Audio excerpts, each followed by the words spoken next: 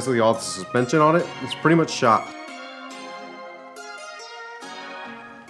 Now, out of all the cars in my stable here, the Mustang is the one that I've been neglecting the most, and basically I've been ordering the parts that I need to get this thing drift ready. Today's original video was supposed to be installing my custom spec BC coilovers, but as I started researching how to drift these Mustangs, I realized I needed an adjustable panhard bar. So with that, I ordered a panhard brace, and it's yet to get here. Once that gets in here, we're going to tackle all the suspension settings, all the custom specs on the coilovers, so you guys know exactly what I'm doing, and I'll source where I got all of my information. So we're not doing that today. So that leaves the question, what are we doing? Now, since I am a hot boy at heart, I like my cars to look good. So what did I do? I spent a bunch of money on parts to make the Mustang look good, starting with an MMD rear spoiler. A stock Mustang decklet spoiler has never been my favorite, and that's because I don't like this like two-post wing style on any car, and that's why I put that Hellcat spoiler on my Challenger, because it's kind of like a duckbill, big one, and the MMD spoiler is exactly that.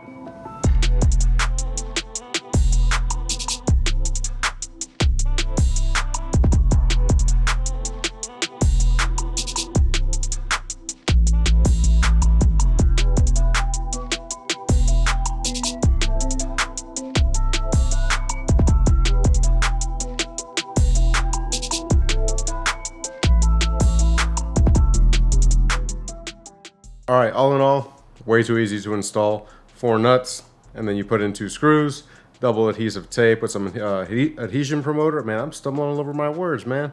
But yeah, way too easy. Now, the next thing I'm gonna do is something that I've been neglecting like for way too long, and that's putting in the passenger seat. Now, I left it in the garage. My son loves playing in it when I'm in here tinkering around, but it's also kind of getting in the way. So now it's time to put it into the Mustang and kind of wrap up that whole interior segment, just like the driver's seat, just like I did on the Challenger as well. Planted technology seat brackets.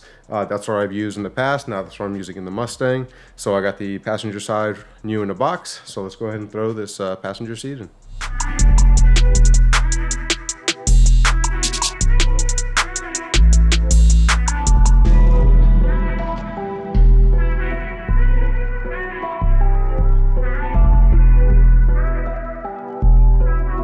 Guys, so I was getting some B-roll of the status seats. Feels good to have both seats in there. You might notice that the material is pulling off and away from the D-ring. I don't think that's like a crappy product thing. It's that I broke the D-rings, adjusting the fabric. I cleaned everything up because you can take the inserts out and throw them in the washer. And basically I broke the D-rings. But as I'm filming this, I'm thinking like, man, people are gonna think these things are just crap. I contacted Status, and they actually sent me the new D-rings. And right as I'm thinking about this, they arrive in the mail. So I got 4 D-rings for both seats. I'm not gonna do that right now. I'll do that probably another day. I don't wanna bore you guys too much, but I do have some GT California Special side scoops. So if you're like a big Mustang guy, I've always liked the side scoops. Now, I was gonna install this because I like the way it looks, right? But these are white, and I thought maybe I could get away with murder and they would look okay because the wheels are white. These are white, but it's looking wild, guys. It's looking, I can't do it. I can't pull the trigger on hard installing these because of the color. This car's looking like a clown car. But I guess they say if your drift car isn't like 3 different colors, it's not really a drift car. But here's what I'm gonna do. I'm gonna get these wrapped, or I'm gonna get them painted to match this gray. More than likely just wrap. I don't wanna spend too much time on these. I'm gonna go ahead and clean them up. They're just installed with 2 treefers and some double-sided tape, which means you gotta drill 2 little holes into the side of your car. So again, because they are just so jarring to the eyes, I'm not gonna install them. So let me know what you think, and let me know if I should install them anyway. So let me get you some B-roll. All right, so I just spent the last couple of hours undoing a rat's nest of wiring that these old fog lights had in them, but I changed them for some 7-inch Jeep headlights I found on Amazon. They look freaking sweet, but I had to really clean up the wiring and figure out how to wire these things the way I wanted them, because basically I wanted them to glow orange. Let me show them to you.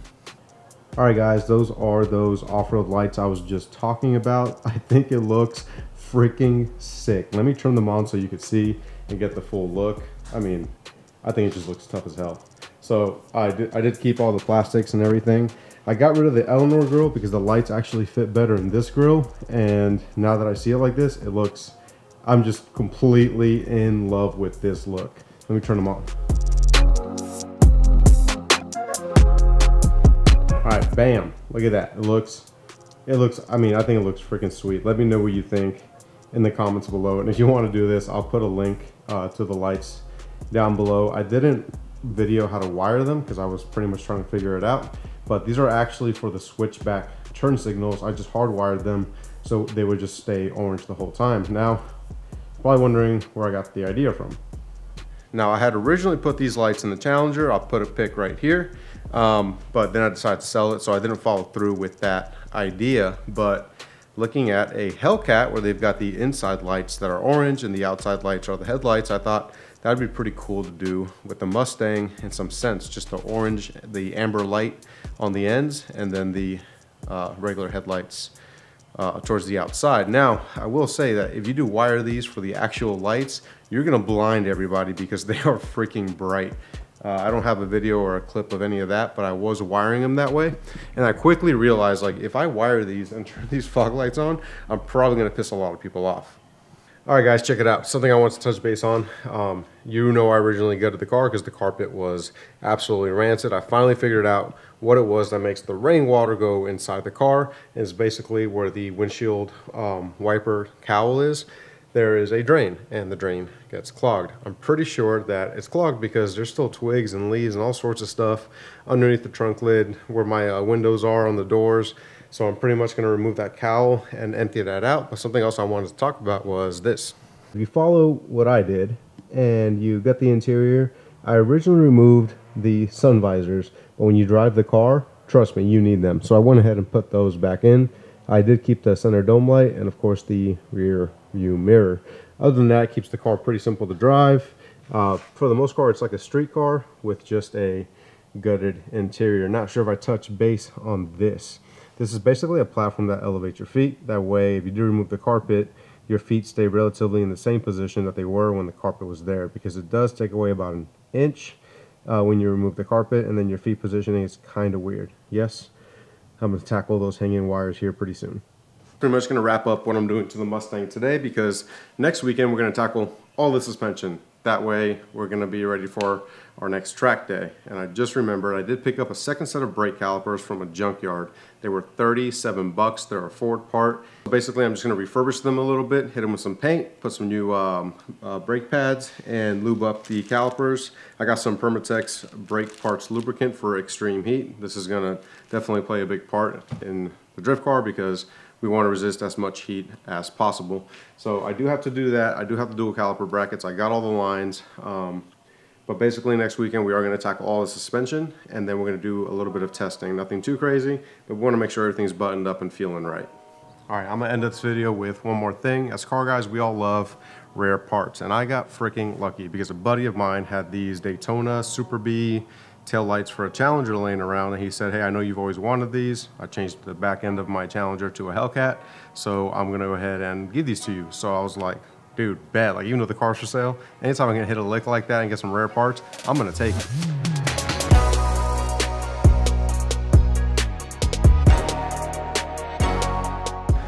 All right, guys, that's gonna wrap up today's vlog. Actually seeing the Challenger with those taillight covers that I've always wanted makes me fall in love with the car again. So I'm actually pretty happy about that. You guys have no idea, when I bought the car in 2015, they had already discontinued those taillight covers and I was bummed. So getting them in this great shape and putting them right on the car and seeing kind of my vision come to life, it's fulfilling. I'm really happy with that car. And as you guys saw, the Mustang made tons of progress today. It's all small stuff, but it's all things that need to be done. Next thing I'll do off camera, because it's not that important, is go ahead and fix that drain so my passenger floorboard doesn't continue to get wet, because the computer is actually sitting right there in the passenger footwell. So it's not safe for it to be like that. You could ruin the computer. It's a common problem. S197 forums, they know all about it. So next thing is next week, we're gonna deep dive into the suspension setup, the coilovers, the panhard bar, panhard brace. We're gonna install all that stuff and some rack spacers from Make It Modular. And we're gonna go over all of the settings, entry-level settings. Now I've got these settings from people like Matt Sopa, Chelsea Denofa. The information is all out there, but I'm taking all that information and combining it and putting it into one video.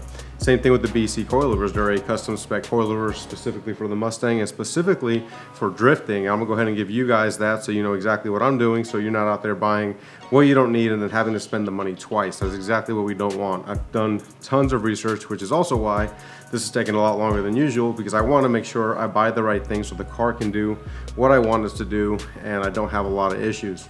A lot of times people say don't overbuild your drift car, don't spend all this money, you want to test it and tune it. Now, unofficially, I've tested the car. It rides like crap, like really bad. I wish I would have videoed it to show you guys. Tons of body roll, but this car does have 200,000 miles. So basically all the suspension on it, it's pretty much shot. So all the stuff needs to be replaced anyway. So instead of buying the OE stuff and then turning around and buying the aftermarket stuff, we're just doing everything from the get-go. And when I say everything, I say that loosely because I'm trying to make this a budget build. The video after that, Mustang wise, I will be breaking down the entire budget of the Mustang.